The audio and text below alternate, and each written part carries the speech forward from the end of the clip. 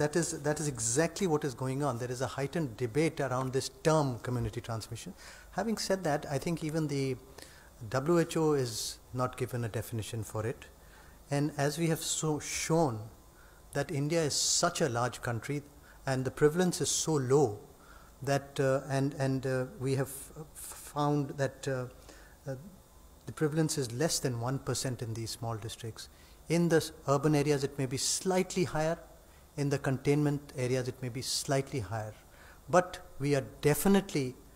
India is not in community transmission, and I would like to emphasize it is not in community transmission, and that's only a term which is used, and that is what you have highlighted in your question. But we have to continue, as Professor Paul has said, and what the government has been saying, and what we have been saying, that we have to continue with the our strategy of testing,